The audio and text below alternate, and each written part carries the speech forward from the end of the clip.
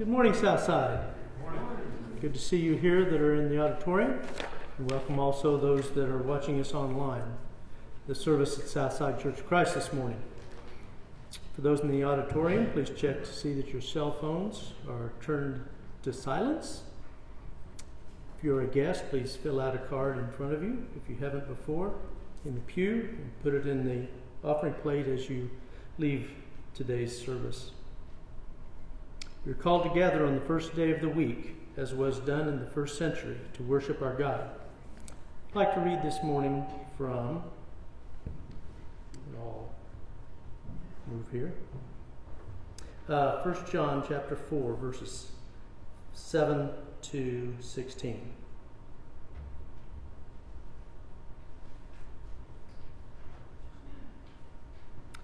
Beloved, let us love one another, because love is from God. Everyone who loves is born of God and knows God. Whoever does not love does not know God, for God is love. God's love was revealed among us in this way. God sent his only Son into the world so that we might live through him. In this is love, not that we loved God, but that he loved us and sent his Son to be the atoning sacrifice for our sins. Beloved, since God loved us so much, we also ought to love one another. No one has ever seen God. If we love one another, God lives in us, and his love is perfected in us. By this we know that we abide in him and he in us, because he has given us of his Spirit. And we have seen and do testify that the Father has sent his Son as the Savior of the world. God abides in those who confess that Jesus is the Son of God, and they abide in God. So we have known and believed the love that God has for us. God is love, and those who abide in love abide in God, and God abides in them. Let us sing praises to our God. It is convenient. Please stand with me as we sing.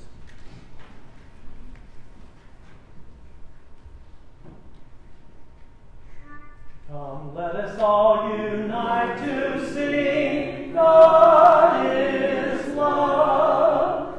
Let heaven and earth his praises bring, God is love.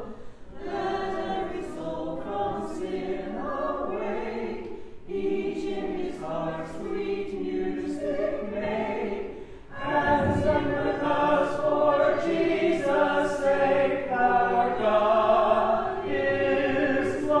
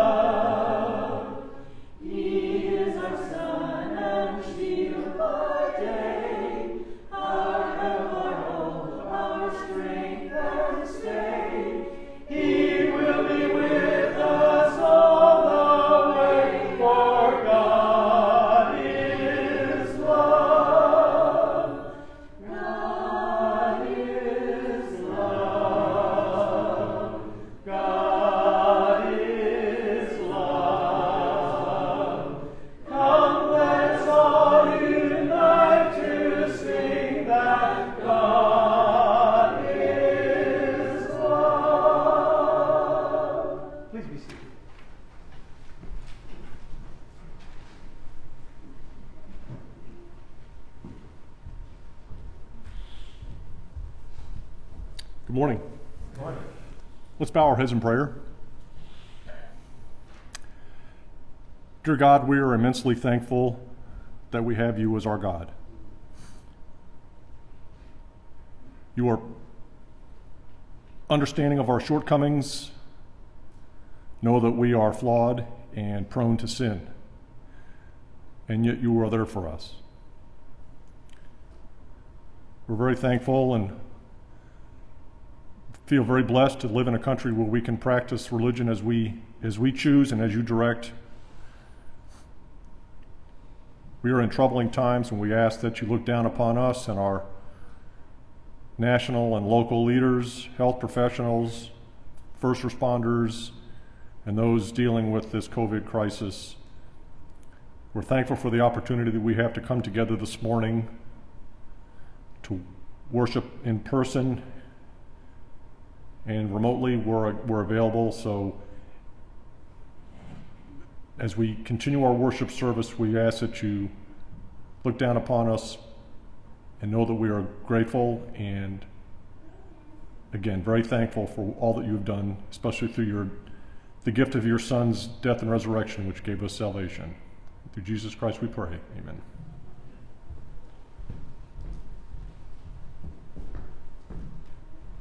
Let's continue to praise our God in prayer and song. When the trumpet of the Lord shall sound, and there shall be no war, and the Lord in grace eternal, bright and fair. When the Savior shall gather over on the other shore, and the roll is called up yonder, I'll be there. When the roll is called up yonder, when the roll is called up yonder, when the roll is called up yonder, when the roll is called up yonder, I'll be there. On that bright and cloudless morning, when the dead in Christ shall rise, and the glory of his resurrection share. When his chosen ones shall gather to their home beyond the skies, and the roll is called up yonder, I'll be there. When the roll is called up yonder, when the roll is called up yonder, when the roll is called up yonder, when the roll is called up yonder, I'll be there. Let us labor for the Master from the dawn till setting sun. Let us talk of all his wondrous loves and care. Then when all of life is over and our work on earth is done, and the roll is called up yonder, I'll be there.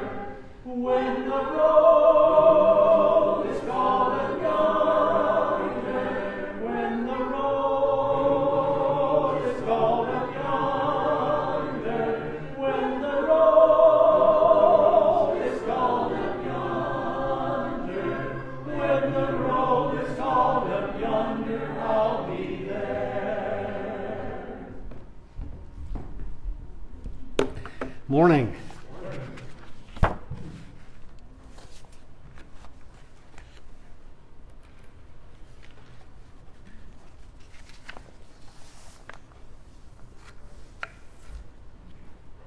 Well, over the last few weeks, we've used Acts 24 as a framework for what we've done, where Paul was in chains before Felix under arrest, but he preached. And his message included faith in Christ Jesus, righteousness, self-control, and the judgment to come. And those are the things we've kind of centered our messages on. But also it's important to remember that Paul was addressing all of these things in a world that was plural, a world that was confused. And so I came across this. This may be a little hot there, Mike, if you want to turn it down just a little. Warning, mass confusion ahead. I don't know, I thought about just leaving this up for the whole sermon, but that pretty well describes our world, doesn't it? Just mass confusion. And people are confused, and people have all kinds of ideas, and it is a confusing time. And unfortunately, the general reaction to all this chaos, to all this confusion, is not to ask questions and try to find clarity, but to get angry.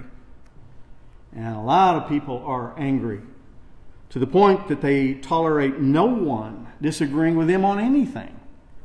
And social media has given a great big platform to express anger and hatred. And anyone in the country can put their anger out there at literally the touch of a button.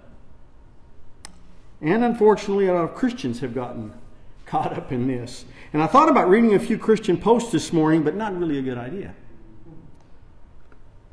And for us as followers of Jesus, it's important to look at how he expressed his anger. And last week we talked about the fact that Jesus did get angry in his ministry. But we also talked about who he got angry at. And basically, when you go through and read the scriptures, he got angry at religious people.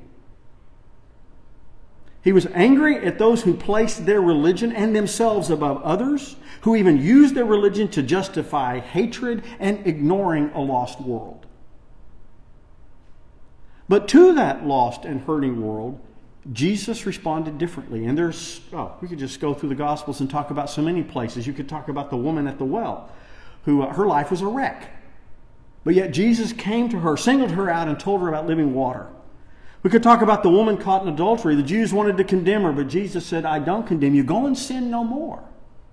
We've talked about this each week. Jesus weeping over Jerusalem because the people were lost. And at the cross, it's, Father, forgive them, for they know not what they do.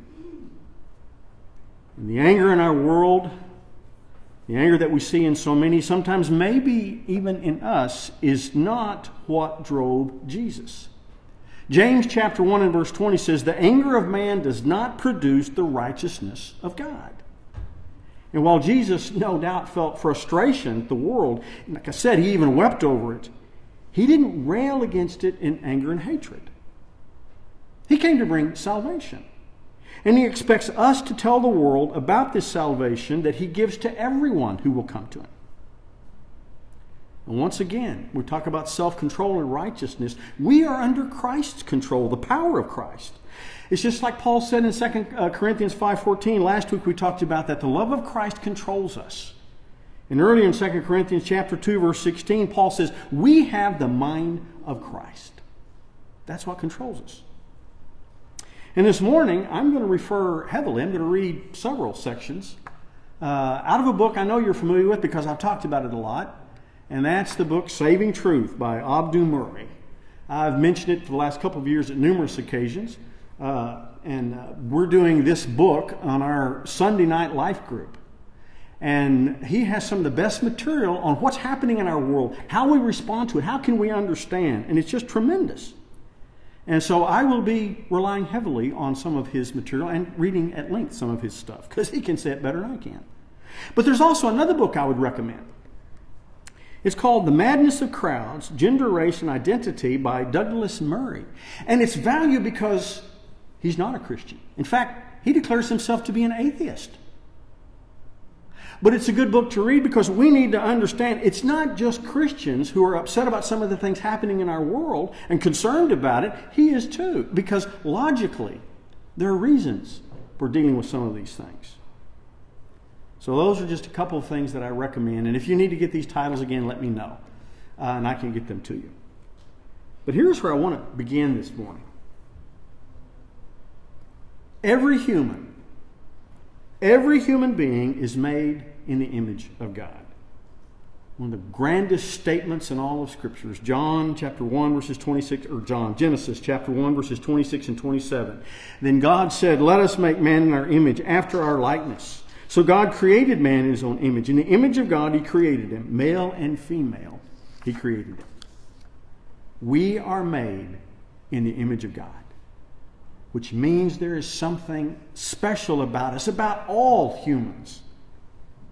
And it also means that that image can only be expressed in our relationship with God. Mankind, all of us, humanity was not created to live apart from God. But Satan does everything he can do to disrupt that relationship with God. And what Satan tries to do, he tries to get us to deny God's place in creation as creator and our place in creation as those created. Satan's greatest temptation in Genesis was for the man and the woman to declare themselves to be God and to move outside of a relationship with Him. And this ultimately is the root of all sin in our world. And as Abdu Murray says in his book Saving Truths, is we live in a post-truth world. People may say there is truth, but it doesn't mean anything. They've been taught to believe that personal preference and desires are all that matter. People, as Murray points out, says they really don't want freedom. What they want is autonomy. The right to do and be anything they want with no boundaries. And in his book he says, through unfettered autonomy, we make ourselves into gods who are accountable to no one. And then we use our divinity to declare that we are less than human.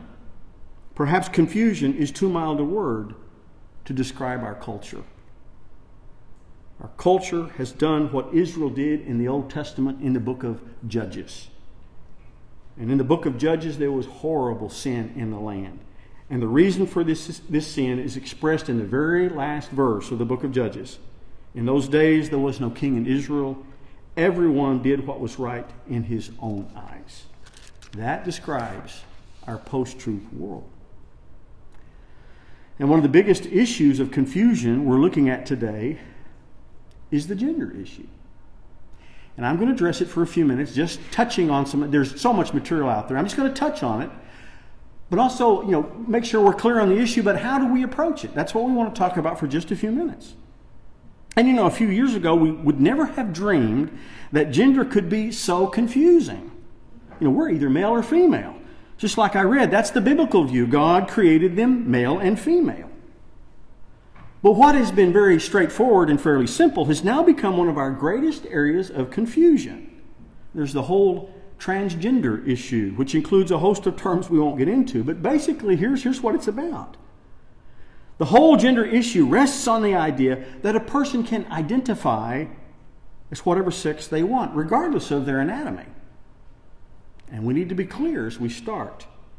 There are some people who have real problems with body confusion. And there are medical people involved in dealing with that. And it's considered a medical condition. Theologian John Milbank, however, he says it well. He says, but many people rightly sense that the liberal obsession with the transgender issue has gone beyond merely wanting to help this minority. It has become a whole movement to change our notions of gender. And its preoccupations come across as irrelevant to most people, unjustified in its conclusions, and apparently condemnatory of the normal with which most people identify. He goes on to say, the contemporary liberal worldview divides the mere fact of given bodily sex from the chosen cultural construction of gender. Here's what he means. He says, appearances are nothing more than meaningless physical circumstances. Real gender is seen as something that our culture has collectively fantasized. The International Gay and Lesbian Human Rights Commission says it this way. I've got some things just to share. He says, they say, for other sexualities to be possible, it is indispensable and urgent that we stop governing ourselves by the absurd notion that only two possible body types exist, male and female. Notice they call it absurd. With only two genders inextricably linked to them, man and woman. We make trans and intersex issues our priority because their presence, activism, and theoretical contributions show us the path to a new paradigm that will allow as many bodies, sexualities, and identities to exist as those living in the world might wish to have, with each one of them respected, desired, and celebrated. All right.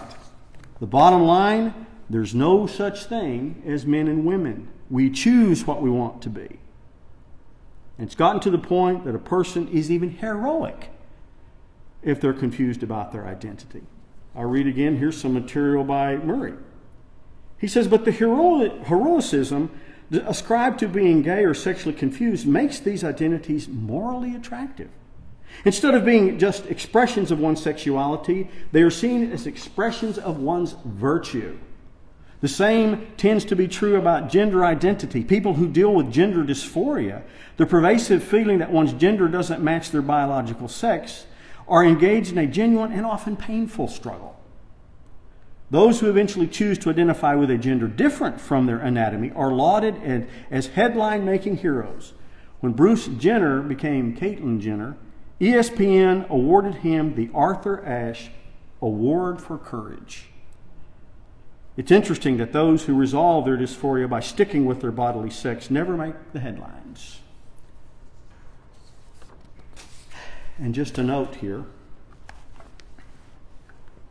My nose is bothering a little. Even though people may want to believe that we are genderless, doctors and other medical people as a whole won't go that route, at least when it comes to medical treatments.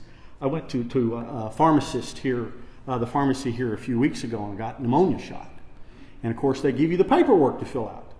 And there's the name, write your name, last name, first name. And then there was on the next line, there were 2 boxes, male or female. There was not a box that you could check other. Medical treatment realizes that there is only male and female. They are not interchangeable. A person can call themselves whatever they want, but it becomes totally irrelevant when it comes going to the hospital or the doctor. But the real issue for us is, how do we respond to this confusion? And again, a lot of Christians have responded by railing in anger against the world and saying all kinds of things. And a lot of people express total disgust and outrage at this sin. But God shows us a better way to respond. And it goes back to Genesis 1. We're made in the image of God, male and female. And again, with gender confusion, some are claiming that there's no such thing as male or female. But since there's no gender at all, the only thing left is self. And as John Milbank says, the lone self, which God never intended. We were created to live in a relationship with God and with one another. We're not created to live. We were not created to live in a genderless world. And this type of thinking, it's the result of our fallen nature, trying to live apart from God.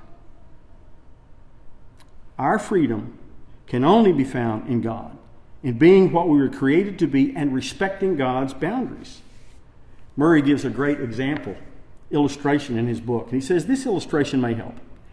He says, my family enjoys the blessing of a big backyard, but that yard abuts a major road. Now, when the kids were younger, my wife and I set boundaries beyond which the kids could not go. Without those boundaries, we would have been worried that a ball might bounce into the road, and the kids, being inattentive as they were, might have chased the ball into the traffic. The boundaries protected not only their safety, but also their freedom. Without those boundaries, our kids wouldn't have had the freedom to enjoy the yard for its intended purpose. Now, that's a great illustration. Unfortunately, however, many people have bought into the idea that freedom means being free from any restrictions at all. There are no boundaries.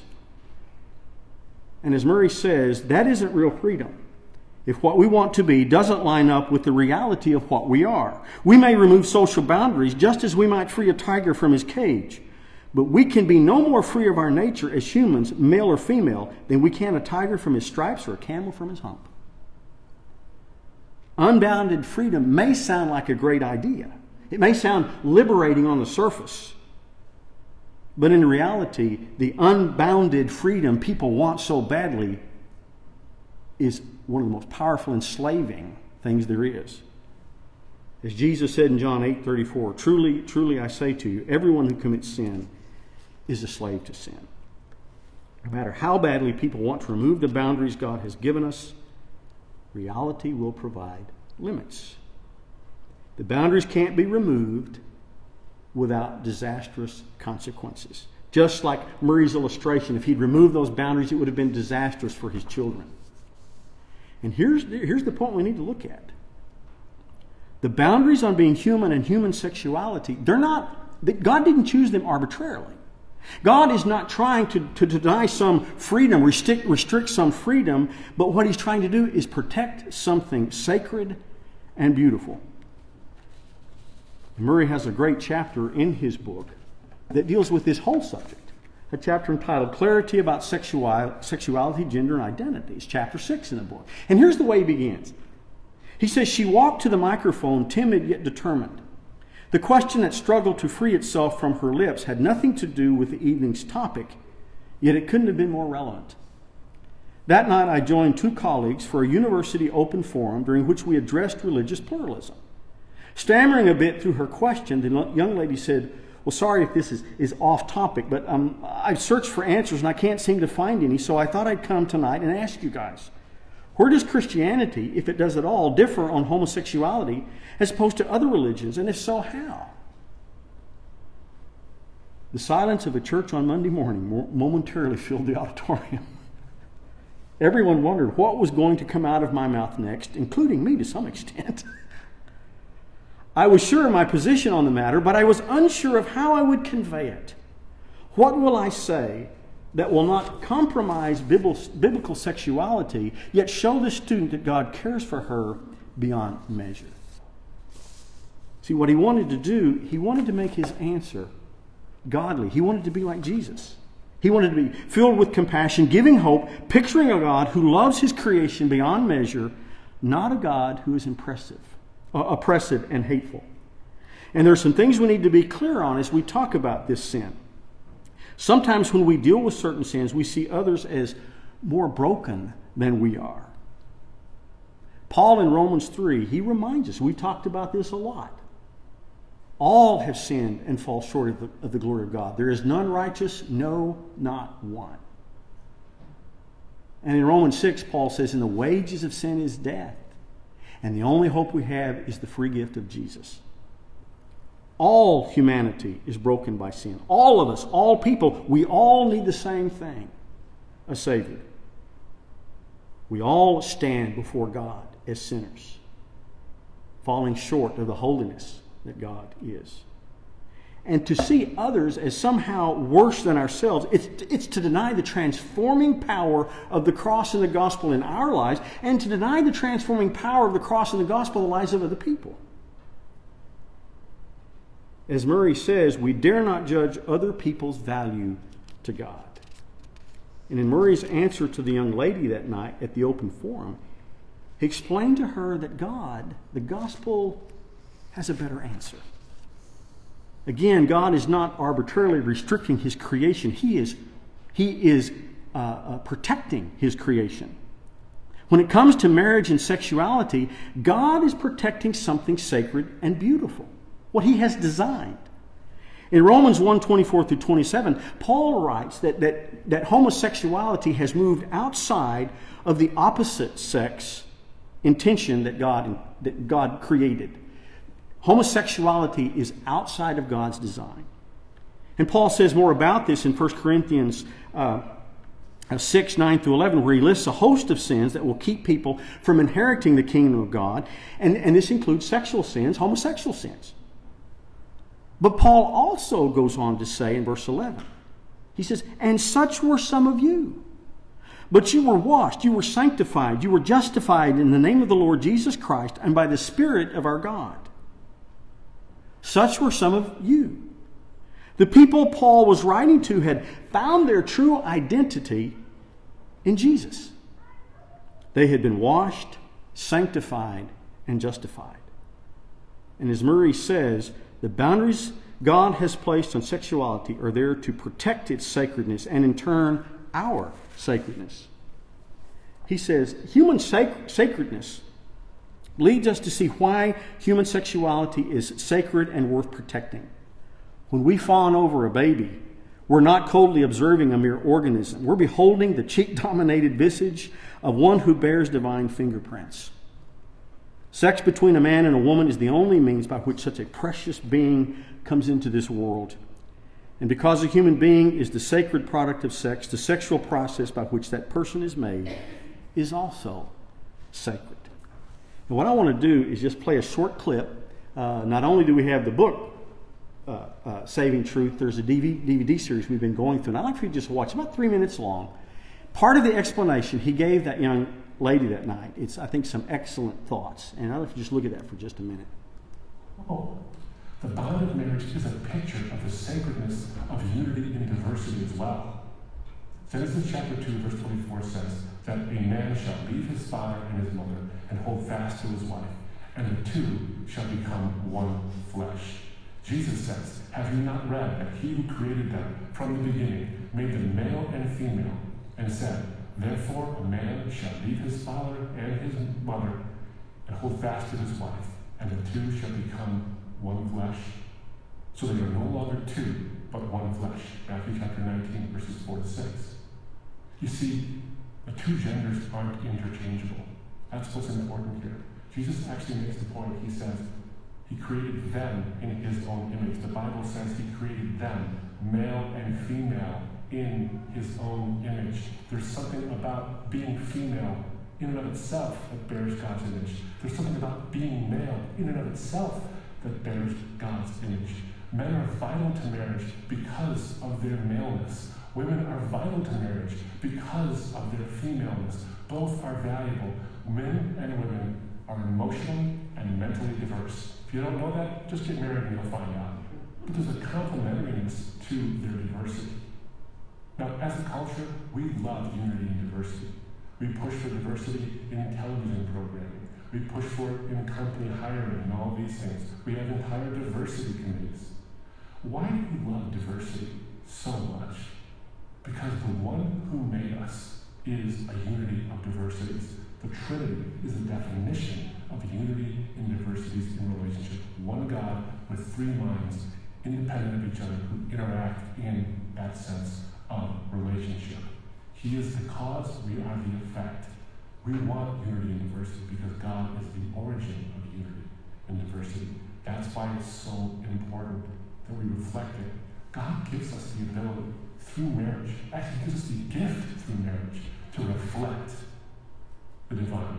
When a man and a woman who are both diverse come together, they are, the Bible says, one. The word in Hebrew is not numerically one, it's echad, which means unified. The two are unified, a unity of diversities. That's what God is like, and we get to reflect that. And there's one more aspect to it. The fact of the matter is that at the end of the world, there is the judgment, but there's also the great wedding, where unity and diversity happens again. God, who's timeless, who is pure, who is sinless, who is all-knowing and all-powerful, marries himself to a once very, very temporal, very, very dirty, very, very sinful creation who he washes white as snow, and he marries them to himself. We are to reflect the divine in our marriages, in our sexuality here, because ultimately all of us, whether we have same-sex attractions or not, are going to experience that unity and diversity if we put our trust in Christ, follow what he says for sexuality.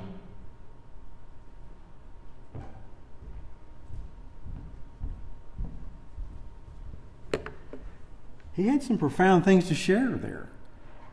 And if you look at all the material he presented on the DVD, he says after he answered that young lady, she had tears streaming down her face. She had never heard this.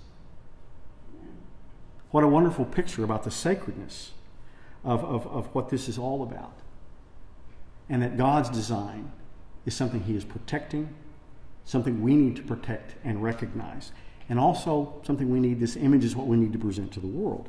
Because it comes back to this whole idea of being made in the image of God, Genesis 1.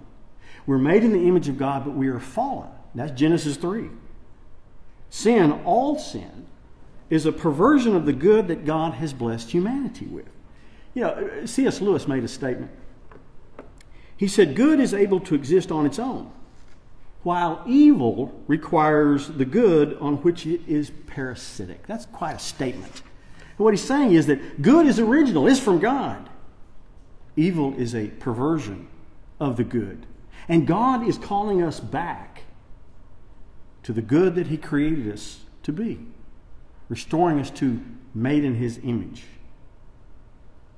And it is through the cross that God does this.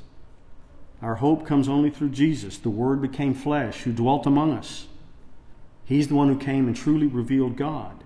And Jesus' walk with us, while he walked with us, he ultimately went to the cross. And that's where we see just how deep our sin is, all of us. We see what it cost God to redeem us from sin. And as God's people, we need to have this picture of love and compassion that God has, not only for us, but for the whole world. Our world right now needs hope. Now, not everyone will listen. But we serve and teach in our world because there are those who are looking. And I think there's one passage that tells us how we need to talk to our world. It's Colossians 4, 5, and 6. Paul says, walk in wisdom toward outsiders, making the best use of the time. Let your speech always be gracious, seasoned with salt, so that you may know how you ought to answer each person.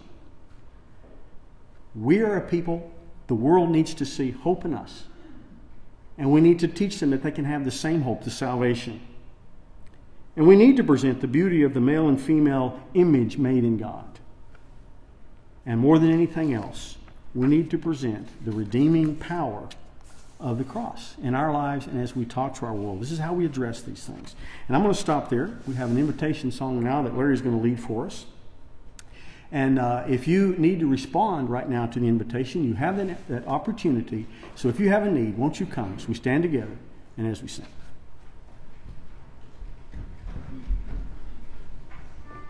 The Lamb was slain, and its blood was poured out, put on the frame for those in that house, now safe inside, as the angel passed them by, like them I cry,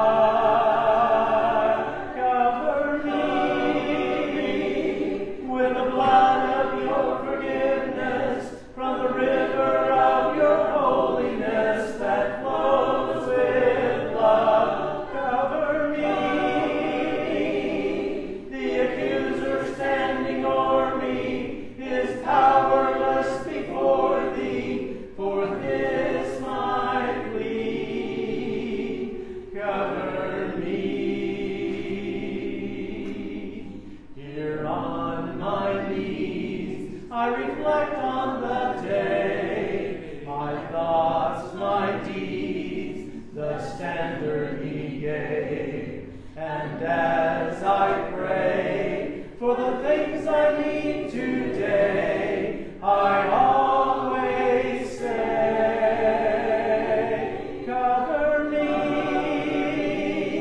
with the blood of your forgiveness, from the river of your holiness that flows with love. Cover me,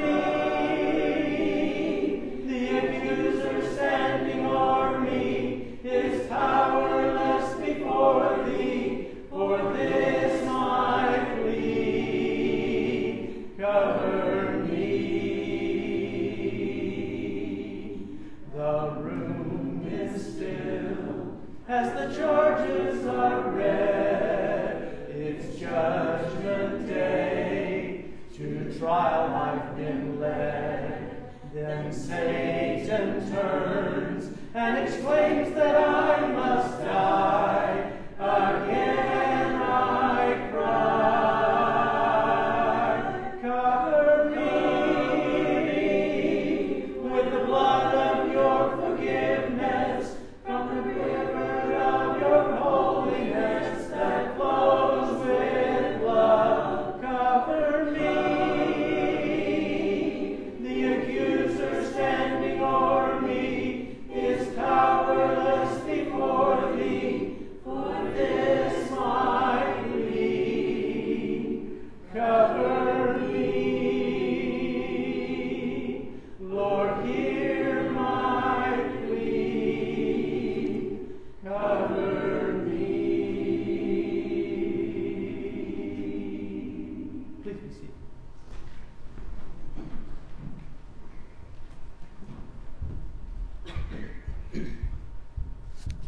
Morning, church.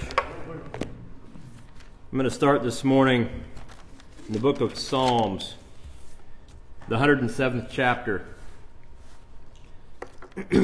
Psalms 107, 1 and 2 says, "O give thanks to the Lord, for he is good, for his mercy endures forever. Let the redeemed of the Lord say so, whom he has redeemed from the hand of the enemy."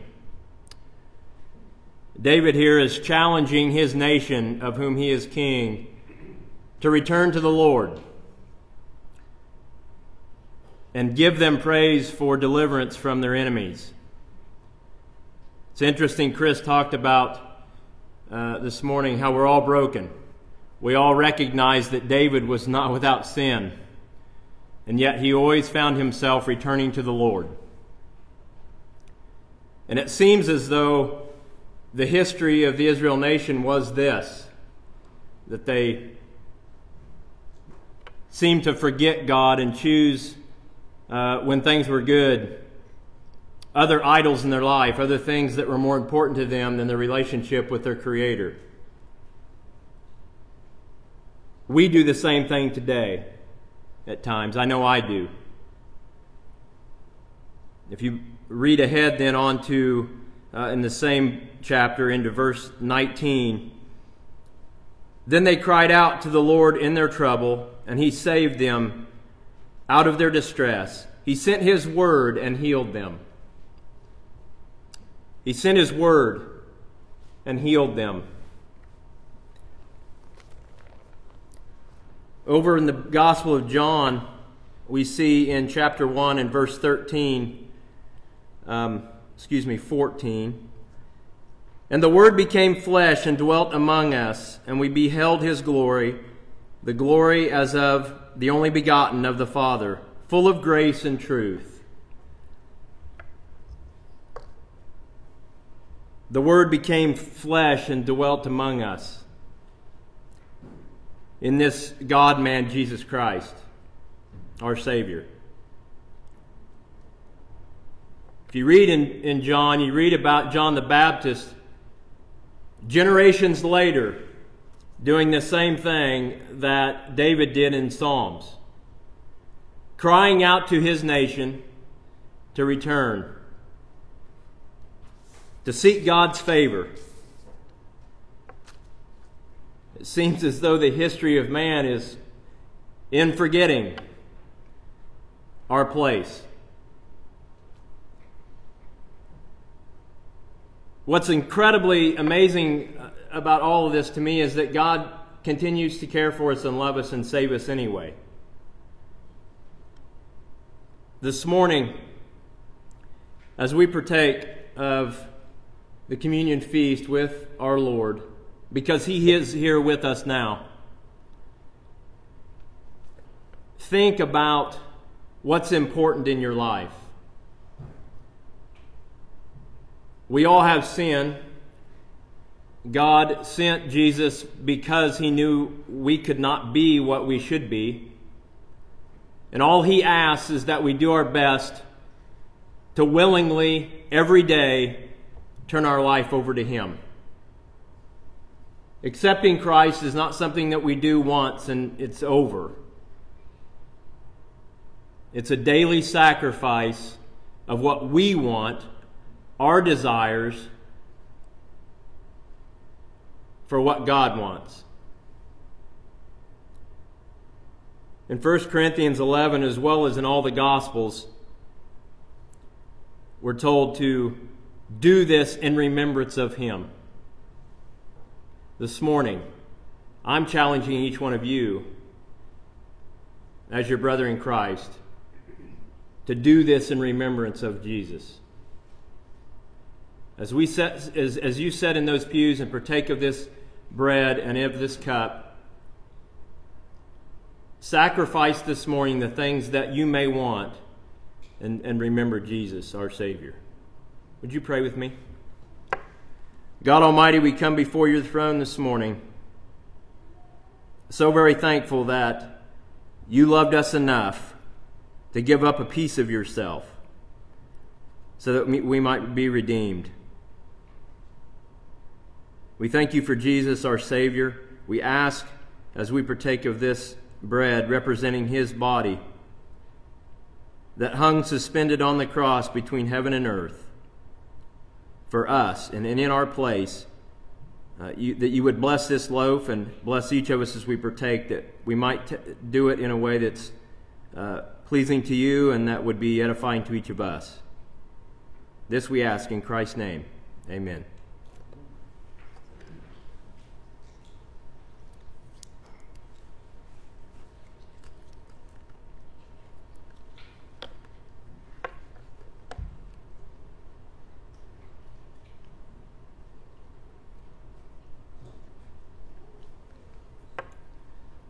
Let's pray again. Father, we continue our prayer of thanksgiving to you for your Son. And at this time, we think of the blood that flowed freely from Jesus down that wooden cross.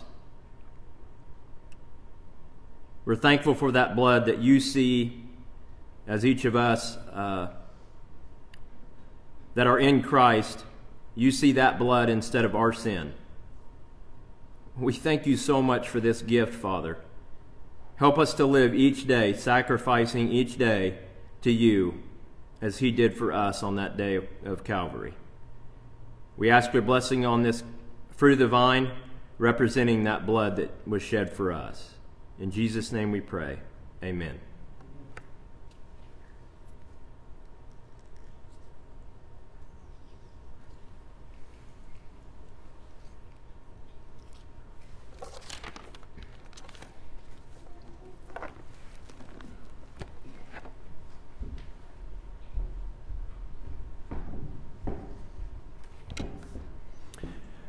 Just a couple of things to share with you, and then we will have a prayer and then one more little thing.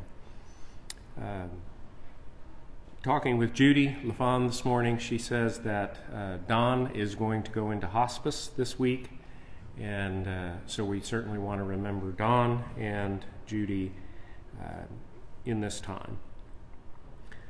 Tyler Parkridge called me last night. His roommate has been diagnosed with COVID, and so he has gotten tested. He doesn't have the results back yet, but he will be quarantining himself for a while as well. And then don't forget to fall back next Sunday. You get an extra hour of sleep. Enjoy it. All right, let's go to our Father in prayer. Heavenly Father, we are grateful that you have extended your love and your grace and your mercy towards each one of us, that we are the recipients of that grace and that love and that mercy, and that you have given that to us freely, and that what you ask of us is simply that we love you in return and that we love each other. Father, we pray that you will help us to do that. Give us the power to do that through your Spirit living in us. This is not something we can do of our own human will, our own determination. We need your divine empowerment to do that. Father, there are many that we know and among us who are struggling with their health, and we want to come to you on their behalf. We do pray for Don in what may very well be his last weeks on this earth. We pray for Judy as she cares for him and has concern for him, and pray that he will get good care with the hospice people. Father, we pray for Bill Sublette as he recovers from his surgery and as he rehabs. We pray that that will go well for him and that he will not be suffering the pain that he was suffering before. We pray for Lee as he recovers from the fall that he suffered. Just pray that you will help him to heal quickly and completely. We do pray for Tyler Parkridge, that he will avoid the COVID disease and that he will just be able to continue to be healthy. We pray for Belinda Jones's neighbors, Mr. and Mrs. Ham, and the health problems that they are experiencing now. And we pray that you will be with them and give them good health. Father, we pray for Norman John's nephew, Jimmy, in the cancer treatment that he's receiving. We pray that that cancer treatment will be effective and will just bring him back to health. Father, we praise you for Norva's granddaughter and her twins who were delivered and are all doing well. We thank you for just that answer to prayer that you have given to them. Father, we pray for the Beers family and the loss of Glenn.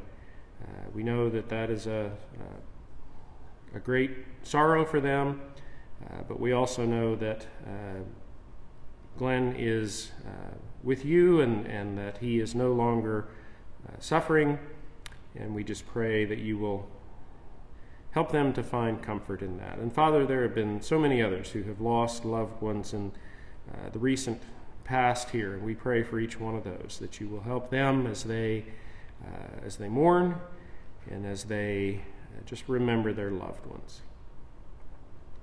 Father, we also pray for Kimberly Rangel, that you will give her guidance and wisdom as she makes decisions about her life, give her protection and provision. And we pray for her father as well, James Kane, as he battles cancer. Father, we want to remember the missions that this congregation is closely associated with. We pray for the work in Ecuador. We pray for the work in Zambia. We pray for the Eastern European Mission and for African Christian College. We pray for all of those who are working overseas as they spread your word to others there. We also pray that you will be with our efforts to reach out to this community. We pray that we can be good neighbors and that we can model your love to those that we come in contact with each day. Father, again, we thank you for the sacrifice of your Son and for the way that we can be confident in our eternal destiny with you because of that sacrifice. We thank you and praise you for Jesus, who made that possible and who gave his life and suffered and died for us. We pray in his name. Amen. I want to call Larry up, and we have a short little presentation to make. October has been designated as Clergy Appreciation Month, and we'd like to call Chris up. Yes, you have to come all the way from the back. Chris and Beth have been with us, I think, now 11 years, and we do appreciate them every day, but we'd like to present Chris and Beth a small token of our appreciation for their work here at Southside.